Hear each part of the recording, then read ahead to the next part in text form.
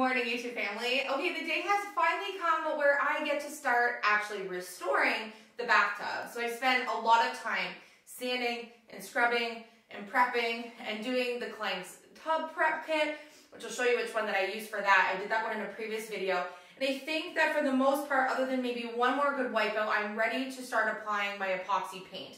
So I'm using the same brand of a tub kit that I use for the prep. You could buy them separately, but it's supposed to be, you know, step 1 and step 2. And so I'm using Clank's epoxy enamel kit. I'll put this like better on the screen for you in case you want to do it yourself. It explains everything, but it's a 2-part epoxy, tough, high gloss finish, water, and abrasive resistant. It's for tubs, sinks, toilets, ceramic tiles, and appliances. I chose white, of course. I would like to have a white tub.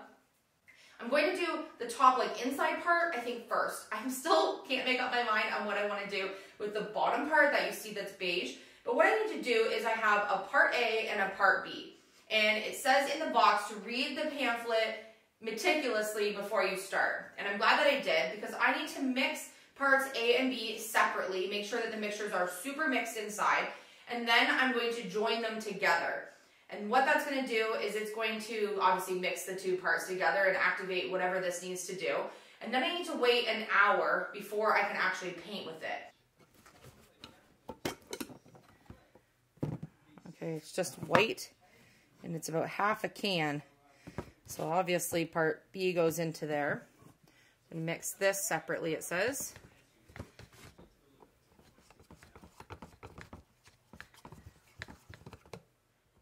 Okay, and part B is clear. Looks like polyurethane or something.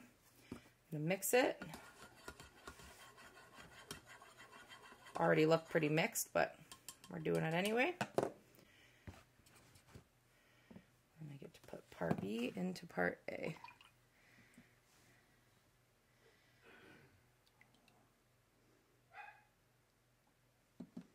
It's much more watery than I thought that it would feel. Okay, now we wait for an hour. After 300 hours of trying to sand this tub using 2 different types of strippers, none of which pulled anything off, Elysia's elbow grease, the tub is now ready to be painted. We're going to use the TSP that came with the Clank's tub prep kit and just do one last swish over with the TSP. I just want to make sure there's no debris in here at all. The time clock has been ticking for my parts A and part B that I've put together and mixed, and we're at the stage where we're just going to wash this one last time, let it dry, and then we get to put on our first coat of paint, which from what I read from the directions is going to be the thinnest coat of paint possible. So we're going to put some TSP in this warm water, mix it up, and I'm just going to rinse the tub out.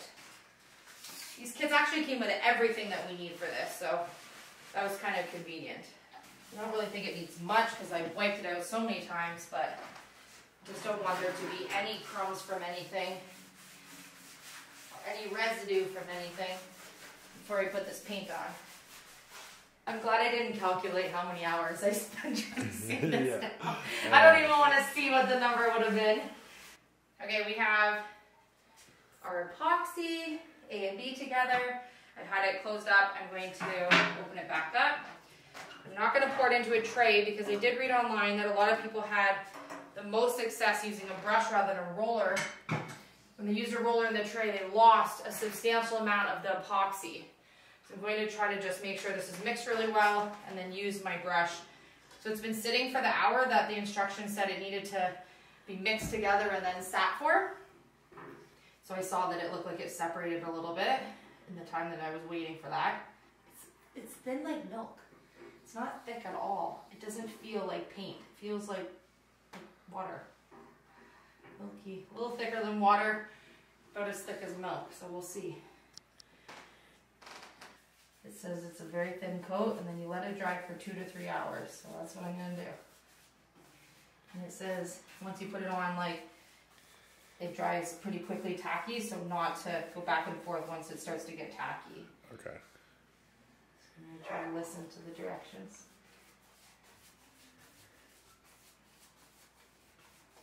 Okay, so I'm going to go up on this side and then just so I can blend this while it's still wet before it gets tacky, right?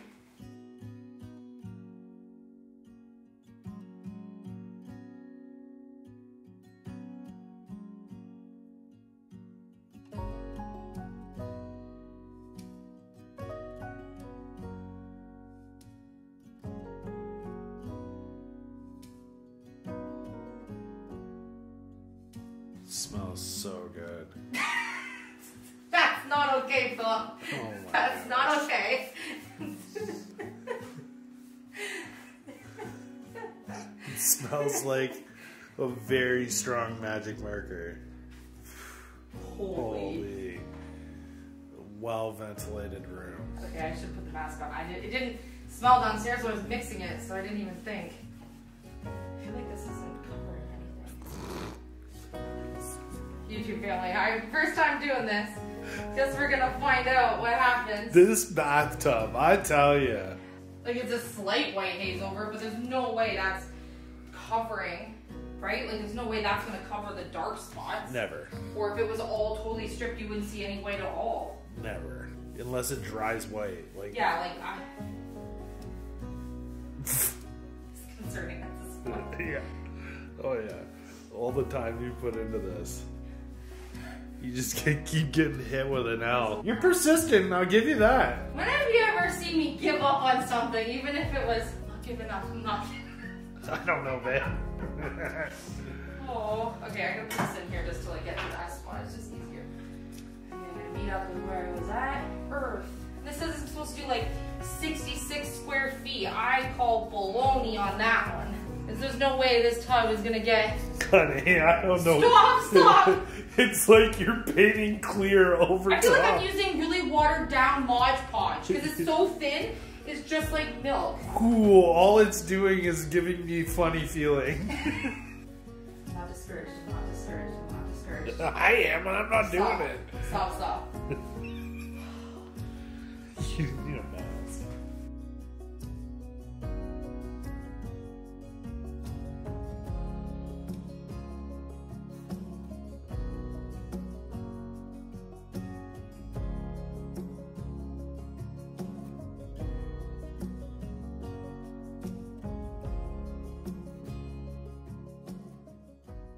This is what it looks like with one coat. Oh, YouTube family, I don't know. It doesn't make me feel like I did anything. It's so thin. It doesn't cover anything at all. It doesn't look like paint, like at all. Tell me this hardens really hard white. And then when I come back in 2 or 3 hours, it will look more white. Okay, see you in 2 or 3 hours. Okay, we need a different tub paint. That's more for like tile and exterior, not really for where you're actually going to have water sitting. To do the outside of the bathtub. So I'm just going to put my first coat on. My legs are only 2 of my legs are attached. That one and then this far left corner here. My other 2 are very loosely propped underneath because I'm going to have to take them all off anyways. So that's why this one leg looks pretty sunken in. Once we get it painted, Philip and I can take the legs off and then I'll be able to make my legs gold. I think with painting this tub that the kind of key here is that I do layers. Thin layers, give it a light sand. Thin layers, do a light sand. And keep working my way around. That way it will be as durable as possible. I think it looks good. It's really smelly, right? Not really. I don't mind the smell that much on his. Chase, that's not a good thing. No, I know. It's not the worst. No, it doesn't actually smell bad, but it's very chemically. It's definitely not something you want to be smelling all the time. Yeah, no. Right, and then what do you think? Gold feet? Yeah. And then...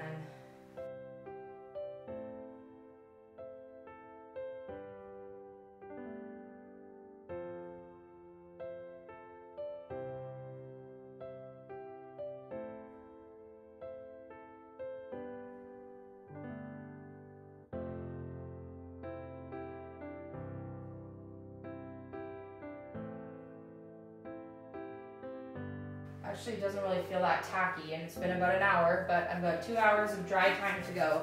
I actually didn't mind that like wheat tan color that was on the side, but I just want to make it look different than it already did rather than having it, you know, two-toned. But okay, we've got an hour, maybe an hour and 15 minutes of drying. I hope there's hope.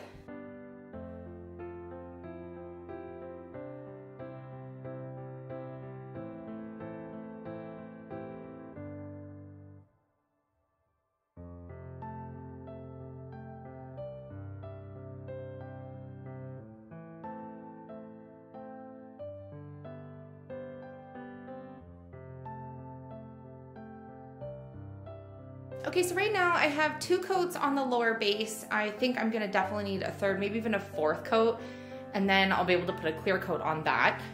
And I'm about, I don't know, maybe 12 hours away from finishing the inside of the tub. I've got it with the 2nd coat on. It's a couple hours dry. You can see I still have some sections here that look a little bit darker than I want them to be, but that's okay. I have some paint left, and because I still have about a third of the container, I think 1 more coat should do it pretty good actually, and then I'll kind of have to go from there, but I think I've got a lot of drying time ahead of me before I should do that last coat. Currently, overall, I think it looks a lot better than it already did, but I'm definitely not at the end zone yet. I want to show you what I plan to do with the faucet, which again, I'm not going to tackle today because I think that it's best for me just to wait for this to totally dry, get the tub finished before I get too ahead of myself. We've got quite a mess going on here, but this is the faucet that I'm going to be using for the bathroom bathtub here. I absolutely love how it has the white handles. So what I'm going to do is remove those, and I'm going to make this whole thing gold, and then just leave the white enamel looking knobs on it that say hot and cold. I think that's going to look so good. And the end of it, this end, is actually broken. So I'm going to take it off here. I can just spin that off, and I have a new extension that's going to go on it, and I'll show you the one that I got. So this is the antique brass handle that I got, and it has the actual white on it here, just like the knobs on the faucet. So I think that's going to be really nice. So we have a handheld in the bathtub, and we're going to have the gold faucets and the gold feet and the fresh white tub. I think it's going to look as much like my inspiration picture as possible. The only difference I think is going to be is that the faucet on my inspiration come from the middle of the tub and into it, where mine's going to come from the end over here into it, which I'm totally okay with that. I'm going to use obviously the holes that are already here in my tub. I'm not going to redirect that and have to try to fill that in some way. I'm okay with doing it this way. YouTube family, I'm not giving up hope with this tub. I think I've gotten quite a bit of progress done, but I just don't feel totally confident that this is going to be completely covered with another coat. It just goes on so thin. I'm not sure if I'm going to need a 3rd coat or even a 4th coat, but I know when I get to as many coats as it needs, it's going to be gorgeous. But there's just only so many hours in a day when you have to wait 2 to 3 hours in between each coat to dry. But this is what I'm at so far. It's pretty tacky still. Like to the touch, it's a little sticky just based on what was already underneath the tub and what wasn't, because you can really see obviously where more of the blue look was coming through. So we're gonna see what happens in the next 24 hours here. I knew that this tub was gonna be a lot of work. I knew it was gonna be a lot of hours to restore it. And I knew that if I just used the supplies that I got, that I can make this look a million times better than it already was. Will it be perfect in the end? Probably not. Will be perfect enough for our bathroom and a bathtub that we'll barely ever use, and for a bathtub that's probably approximately 100 years old?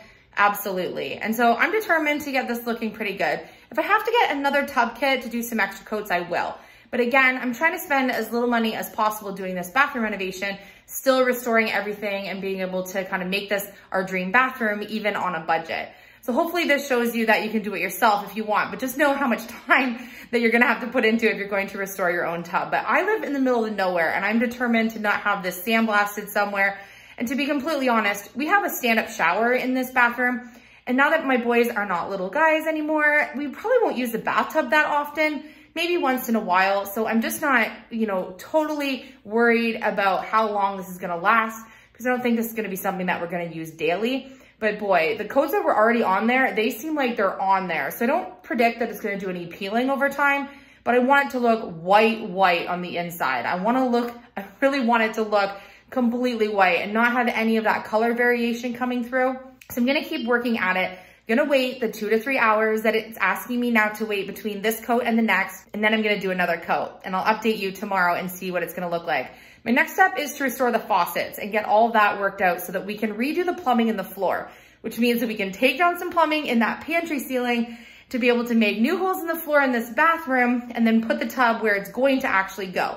It's not gonna go in that back corner. It's gonna go in front of this window here so I can overlook my garden, my greenhouse, and some animals out this window here. I think that's gonna be a much nicer view for us than against the wall. So I know that some of you don't agree with the placement on where I'm putting the tub. Just wait till the end result of the bathroom before you judge where I'm gonna put it, because I have some plans for something that's gonna come from the ceiling above the tub and some aesthetic things that are gonna go in this bathroom, and it's all gonna make sense in the end. So just hold tight with your opinions until you get to see the reveal. I'm also debating, just because it's been in here for quite a while, if I should paint the wood cabinet that I got for the vanity. I know we're not doing the vanity portion of the bathroom yet, but let me know your thoughts on if I should leave it wood or if I should paint it. And if I should paint it, what should I paint it? I'll show you a picture of what that looked like in case you forget from the episodes, past before now while we started the bathroom. But I'm not totally set on leaving it wood, but I'm not totally set on painting it. So I kind of want to know your thoughts. I know that it's an original cabinet and there's some like no paint original wood people out there, but I want this to look so nice in the bathroom. So I just kind of need your opinion on what I should do.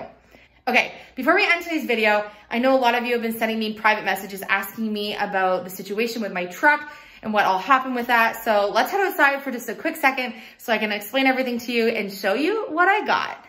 So as you know, a couple of months ago, I bought a blue truck. It was a blue GMC, and I knew that it was a project truck, but I was sold the truck that it would be roadworthy.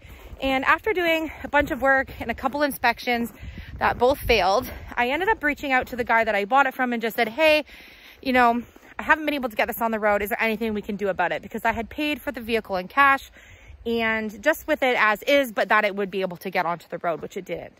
And so luckily I was able to figure something out. I was able to do a trade for the vehicle for another vehicle, which worked out great. Cost me a little bit more money in the long run, but I think I'm ultimately going to be that much more happy. I realized a few things having Lainey.